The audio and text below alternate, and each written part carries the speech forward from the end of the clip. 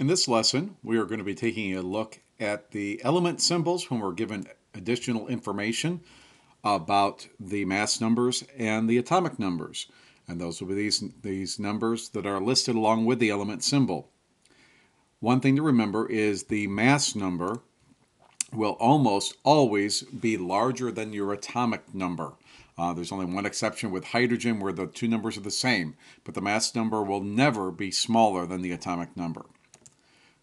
So we looked at then that the top number is our mass number and the bottom number is our atomic number. Please recall that atomic number, we say we go ape because the atomic number tells us the number of protons, and if it's a neutral atom, it tells us the number of electrons.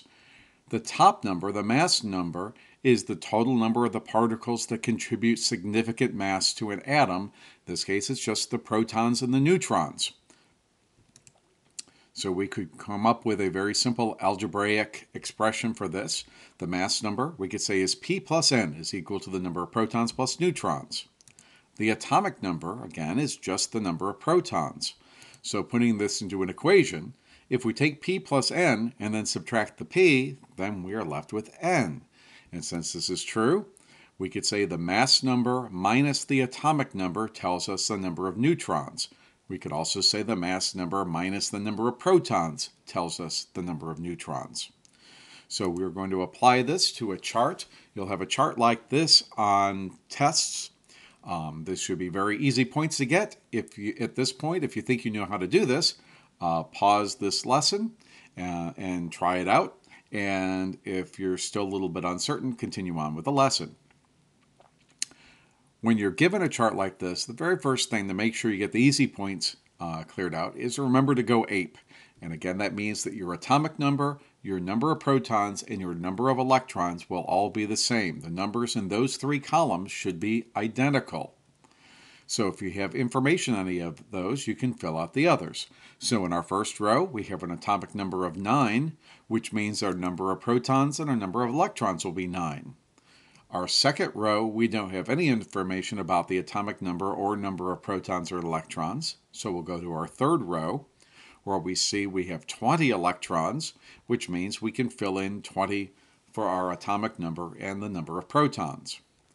We go to our fourth row, and we see again the atomic number is 13.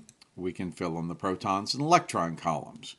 And then on our final row, we see the number of protons is 26, which means we can fill in the atomic number and the number of electrons is 26. At this point, we have completed all that we can on the atomic number, number of protons, and number of electrons, and so we'll turn our attention to the mass number.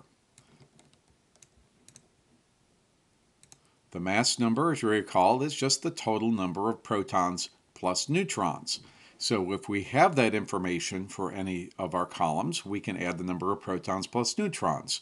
And we see in our first row, we don't know the mass number, but we do know the number of protons and the number of neutrons. We can add the 9 plus the 10 and get 19 and fill in our mass number.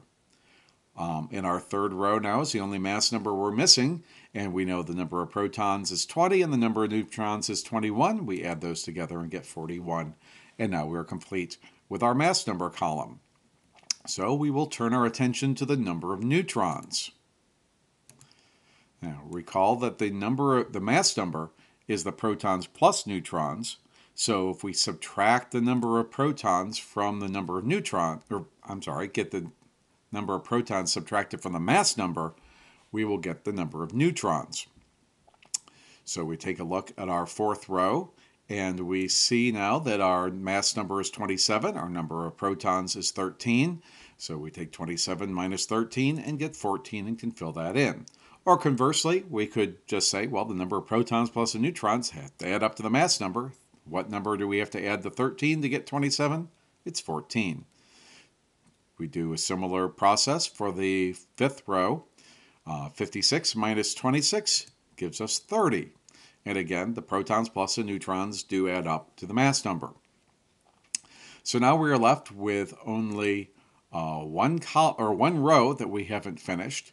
And in this case, we don't have any information directly about the atomic number, protons, or electrons. So now we have to recall that our mass number is the number of protons plus the neutrons, which means that if we take our mass number and subtract out the number of neutrons this time, we'll be left with our number of protons. And so since 14 minus 7 gives us 7, we can fill that in for our number of protons as 7. And now we're back to being able to go ape, because now we know the number of protons, so we can fill in our atomic number as 7, and our number of electrons is 7. And now we have completed our table and gotten some pretty easy points. And as always with your work, you should check your work when you're done. So we check it, and our first check is, did we go ape? Are our columns for the atomic number, the number of protons and electrons, are those columns identical? And we see that they are. Our second check then is to check to make sure that our protons and our neutrons add up to our mass number. And for our table here, that is true, and so we have a reasonable check on our work.